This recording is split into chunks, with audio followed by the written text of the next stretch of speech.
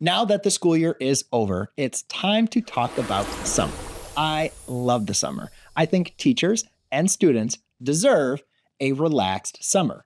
I never took a summer class. I'm not a big proponent of taking classes over the summer. However, I do realize and understand that for some students, their circumstances, it makes sense to take a summer class or to take something for remediation or to get ahead in for whatever curriculum you are. It makes sense for some students. But for the majority of students, I just want you to enjoy summer. There's so many great benefits of taking your brain and your mind away from the day in, day out of studying and everything with school and university and just relaxing, meeting new people, trying new things. There's so many great benefits to summer. Please go ahead and enjoy it. However, I don't want you to forget everything that you learned because we all know the summer fog when you go back to school in August or September is real. And as teachers, we spend a lot of time remediating with students, helping them remember the stuff. That's one of the big drawbacks with summer is students forget a lot of stuff. So I have a plan for you. It's not right for everybody, but it might be right for you. So if you're interested, this is what I used to recommend to my students to make sure that they would be prepared for the next year. And before you start thinking, oh crap, here's going to be math problems or reviews. No. I am not going to be promoting any work that you need to be doing. It's a really simple process. And it's just really a framework that I want you to be able to follow and think about throughout the summer time. Most summers for students is going to be around 10 weeks. I know some of you are already on summer or you have longer breaks. So adapt this framework however is going to fit for you. But the first thing that you have to be able to adhere to is number one, is taking some time for yourself. Ideally, if you're looking into the 10-week time frame, that is going to require 2 weeks. I want you to spend at least 2 weeks doing nothing with school. Get away from school. Do not be doing any work. Do not be thinking about any work. Maybe even get away from your friends that you've been hanging out with every single day over at school. Just go ahead and decompress. It is so important to re-energize yourself from the day in, day out grind. 2 weeks.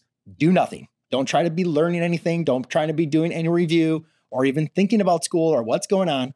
Just take some time for yourself. And obviously have some fun, hang out with friends, whatever may be the case. Just give yourself some time away from learning. Let the brain be free. But after 2 weeks is over, I'm telling you, I know you don't want to hear this, but this can be very, very helpful. And it's not going to require a lot from you each and every day to be able to do. But the reality is, one thing that I preach over and over with students is if they want to get better at math, it's all about being consistent. So I don't want you to spend hours and hours studying. I want you to enjoy your summer. However, if you can set aside 15 to 30 minutes every single day, preferably the best time in the day, I would probably say, is the morning. Maybe wake up a little bit earlier. I know you probably want to sleep in, so sleep in. But maybe at some time during your day, just find 15 or 30 minutes. And in reality, if you're going to do this, you're probably going to want to plan ahead. You're probably going to want to identify what is some work I can do each and every day that's going to require 15 or 30 minutes. Here's some examples that you could probably follow. Maybe review some homework, review quizzes, review tests, select a couple problems to go ahead and do. It doesn't need to be much. The more consistent that you can be, the better it is going to be for your brain to help retain the information. But I want you to focus on the stuff that you learned last year. Go back through the whole course from the very beginning all the way to the very end. Rework those old problems. Review those problems you got wrong, the problems you got right. Look back over your notes. Just give yourself a refresher. Don't let this stuff go into the black hole of your brain. It's going to make next year so much worse. It doesn't take a lot of heavy lifting just for 15, 30 minutes a day. Now, this time period is going to be the work time period. It's going to be roughly in the 10-week time frame. It's going to take about 4 weeks. So 4 weeks of you just being consistent. And I know there's going to be some time you might have some family trips coming up and that might alter it a little bit. Just try to be as consistent as you can.